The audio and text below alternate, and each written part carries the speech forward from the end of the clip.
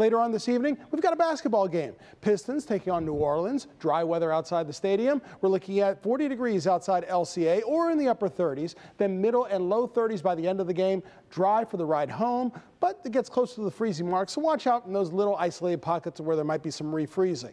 We're looking at 34 right now over in Port Huron, 35 for our friends and neighbors in Mount Clemens, same thing in Ann Arbor, above freezing with middle 30s in Monroe and Lenawee counties. All these temperatures 9, 10, 12 degrees higher than where they were just 24 hours ago. So a bit of a warming trend is happening. Now, we still need to be on guard regarding flooding. We still have flood warnings that are up for area rivers, including the Huron River near the town of Hamburg. That's in effect until Thursday morning or around noontime or just afterward. We also have a flood warning up for the River Raisin. That's here in Monroe and Lenawee counties until Thursday morning as well. So moms, dads, after school with the kids, if they're normally used to playing, riding their bikes, going over to friends' houses, I know it can be tempting, but make sure they stay away from those creeks and streams that are running higher than average and running faster. We don't want any accidents out there. All right, as we go through the rest of the afternoon, we're going to keep the clouds overhead, temps in the upper 30s to about 40. Notice as we go into tomorrow, we've got dry weather once again. Then late Tuesday and then into Wednesday, this is what we have coming in store.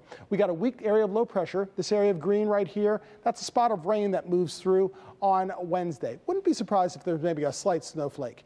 But then we're looking at sunnier weather, chillier on Thursday. Then Friday into Saturday, another storm system is brewing, giving us a chance of another rain-snow mix. Now, it's too early to get hyped up about it now, but keep it tuned right here to Local 4 because that forecast could change. So 39 degrees later on this afternoon. Mostly cloudy skies, dry for the ride home. Some fog overnight with temps below freezing, so watch out for slick spots again early Tuesday. 48 on Tuesday afternoon, Rhonda, so warmer there, then chillier, and we're watching for that rain-snow mix possible by the end of the week.